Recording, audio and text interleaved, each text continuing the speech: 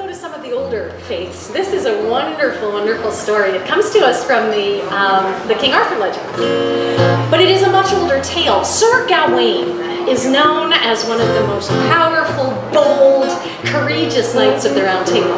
But he was actually a much older Celtic hero, and as the King Arthur legends became the more popular ones, they grabbed Gawaine and they brought him into Arthur's circle. Now, I love the idea of Gawaine being this wild prince of the far northern reaches. He was a prince of the pagan Orkney Isles, very, very far away from the center of Arthur's realm.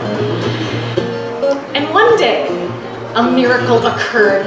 Into Arthur's hall strode a giant of a man. Green hair, green beard, green skin, green clothes, and most importantly, a giant green battle axe that he hefted above his head. Everyone was agape at this strange creature come to them. Suddenly whispers started to go through. They said, this Green Knight, he must be the god of the forest. He must be nature personified, the Green Man. He has come to do honor to our liege. The Green Man looked around and didn't like what he saw. He turned to King Arthur and he said, I think that these men that you keep around you are craven, and it is because you are a coward. Such words. In a king's own hall to be insulted so? Oh, cannot stand. All of the knights of the Round Table were charged to defend their lord's honor as if it were their own, but no one stood to face those words, for they were afraid. Who could stand against the nature god himself?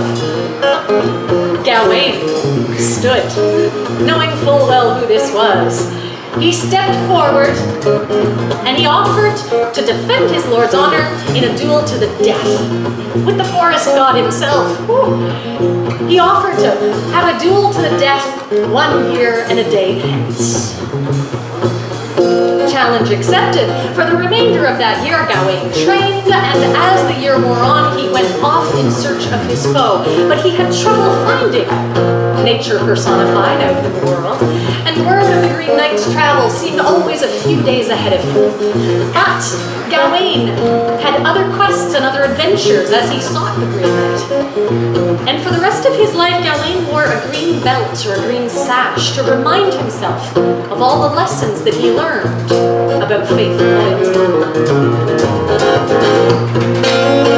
New Year's Day, dawning went on Britain's shore.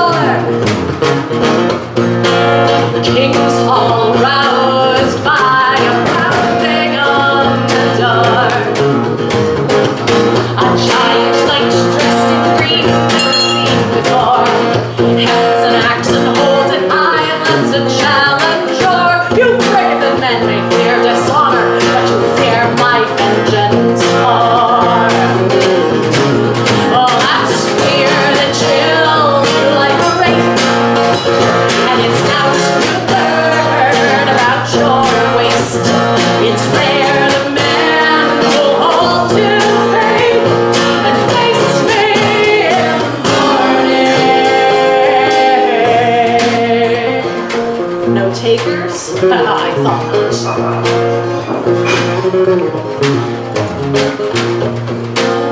Sir Gawaine, pagan prince of northern isles,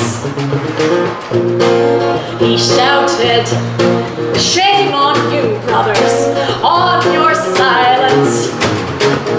He took the axe and struck his blow and brought the giant low. He raised his head and held it high and met the giant's eye and cried, I'll make your vengeance in a year. We'll see who'll die, you or I. For that's fear that chills you like a wraith, and it's doubt you learn about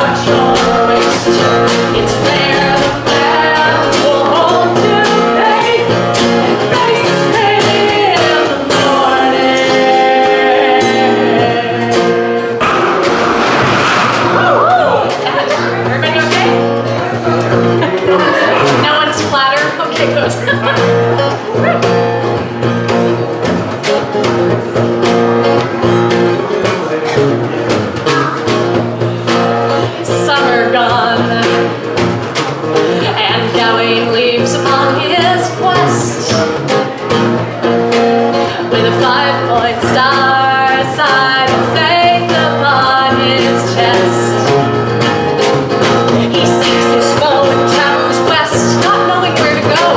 There's no clue until a baroness has offered aid to show, but only if he stays as guest within her bower 3 days, no less.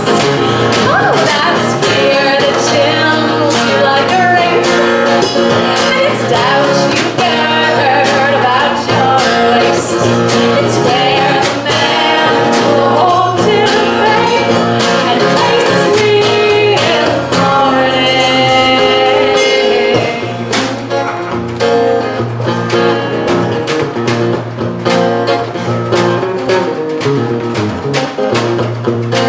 She plays the maid, but vain the baroness's hope. For Gawaine's not swayed, another lady holds his oath. She offers body, offers land, but each advance is spurned. She puts the belt into his hand, a gift of magic earned by constancy in face of all temptation to his given word.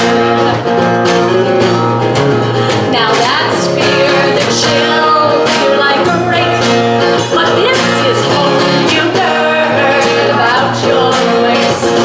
It's where the man will hold to faith and face me in the morning.